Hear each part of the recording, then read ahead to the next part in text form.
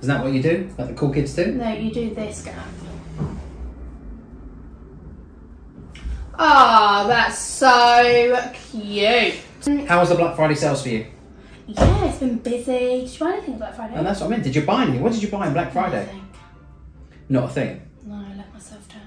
What? There wasn't really much around, was there? No, and I didn't buy anything. No. I haven't treated myself. Cyber Monday though. What's Cyber Monday? What's that all about? Well, electronics, isn't it? Yeah, it is. And obviously, would you say I watched electronic? I would. Well, but, you know, you can put it in category, you don't have to. Curious, because I said to you, let's not unbox a Rolex, and you've shoved a Rolex box in my face. Yeah, sorry, but this... Yeah. This, T-H-I-S, is... Yes. I'm just like speechless. Let's take a look, shall we?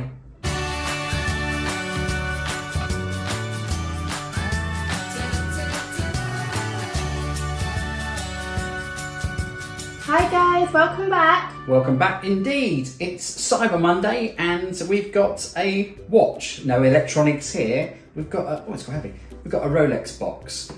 But I did say to you, and we've got another watch to actually unbox, because I did say to you, let's not do Rolex for a change. So why have you pulled out a Rolex box? And by the way, why are we not out with the green box? Because... Because... Why have we got the outer cover? Open it yet. Don't open it. This, Gav, I thought, this is just come in with from a customer. Right. We just got it from a minute. I know what it is. Okay, I didn't even say anything. No, but I know. Do you know why I know what it is? Because if you've made a big song and dance about this, there's one watch that I've been dying to see that you have not had in. It's the Rainbow Daytona. I'm going to guess it's the Rainbow Daytona, or would that be in a bigger box than Yeah, this? that would be like large. Oh, so it's not a Rainbow Daytona? It's not. Damn. So, yeah. Shall I show you? Yeah, go, let's go. Okay, I'm going to show Gav first, guys, and then we'll show you. It's green, okay. Oh, oh wow, it's different. It's different. So guys, and look at here, Gav. So guys, as you can see, this is the Deepsea Challenge. Hold on, Deepsea, it is, and it's printed in the back. Yeah, which, and obviously, I think, and the reason I believe they've done that is because obviously there used to be a flap here that they can't, because obviously the watch is so large. Yeah. That's amazing. So then they've done it, but it's at the bottom, which I think I quite like, actually, to be honest. That is kind of cute, isn't it? Yeah. You've got a Deepsea Challenge. Let's pop that over there. So this is the big boy. Oh my god, it is large.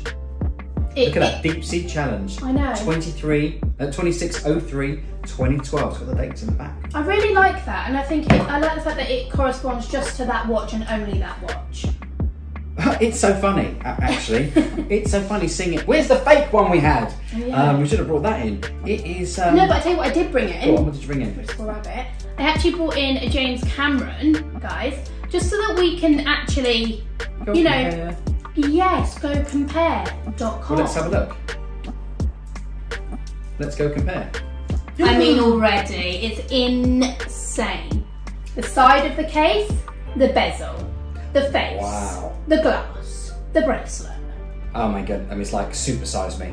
Yeah, it's like for a magnifying glass. Exactly. You hold on to that little puppy for a second. Let's get it on.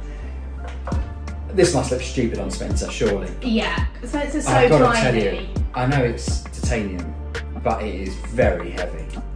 Is it? Yeah, it's heavy. Well, feel it. I don't know why I'm saying is it. Yeah. It is heavy, isn't it? But I feel like that's heavier. Really? Well, maybe. Obviously way too big for me. Oh, you know why it's way too big? Obviously.